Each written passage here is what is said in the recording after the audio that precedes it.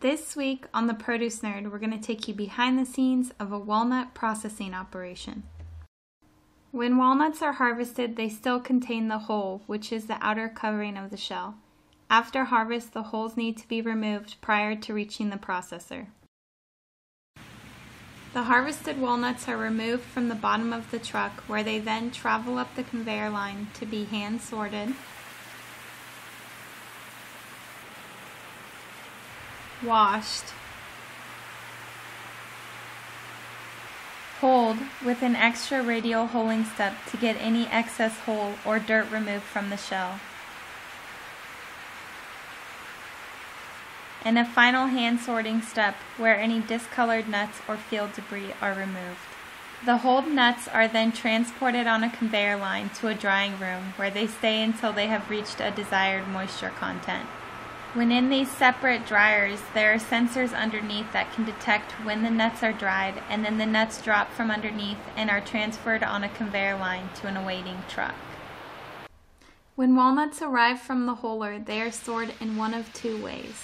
When they are stored in the bulk building, they are removed from the bottom of the truck and are then transported on a conveyor line into a walnut storage room, where the entire large warehouse room is full of walnuts. In order to get a view of this, we were transported up to the warehouse ceiling. At this particular operation, there are 16 storage rooms that hold up to 1.6 million pounds of walnuts. The second storage option is that the walnuts are removed from the trucks, are dumped into wooden bins, and are stored until further processing.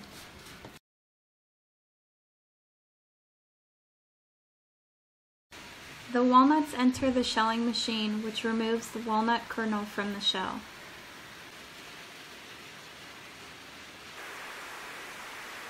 The walnuts are then mechanically sorted out by size, resulting in separate bins for large pieces, half pieces, and small pieces.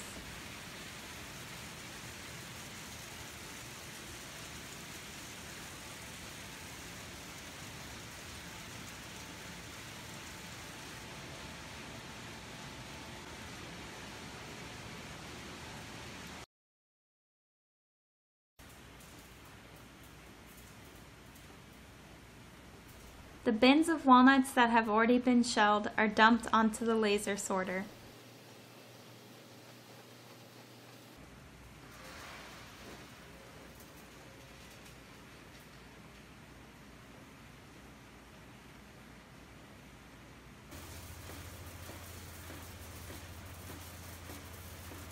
The walnut kernels pass through 1, 2, 3 lasers that grade the walnut kernels based on their color and ensure that all of the shell has been removed.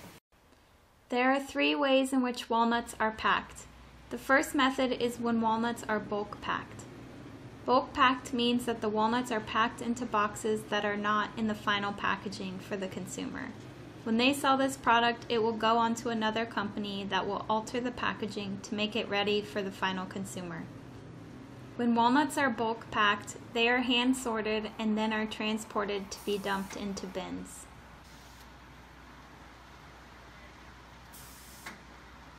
The second method is when the walnuts are in-shell packed.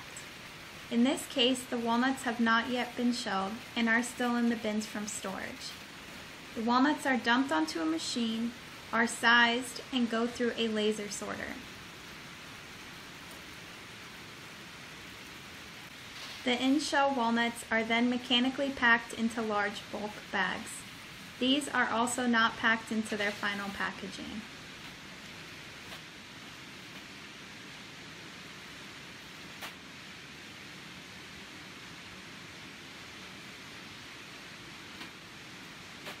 Once the pallets are complete, they are shrink wrapped to maintain the integrity of the pallet.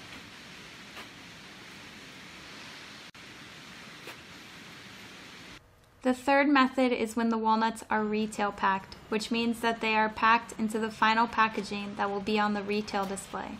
This is done by dumping the bins of shelled nuts into a machine that weighs out the walnuts to the specified weight, where the walnuts are then dropped down into a different part of the machine, that packs the walnuts into retail bags and mechanically seals them.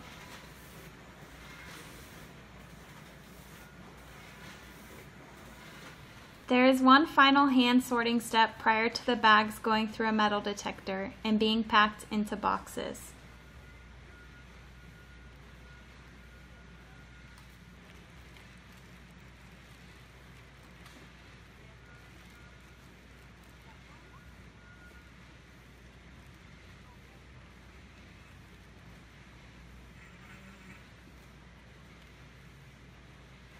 The boxes are mechanically sealed and are then loaded onto pallets.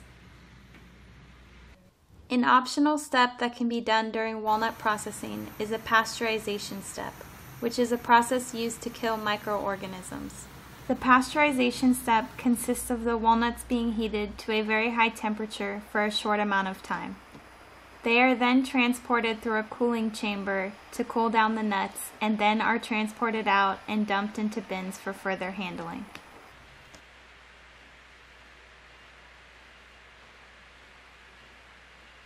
Thank you for watching. Please subscribe to theproducenerd.com, where a new blog will be posted every Tuesday.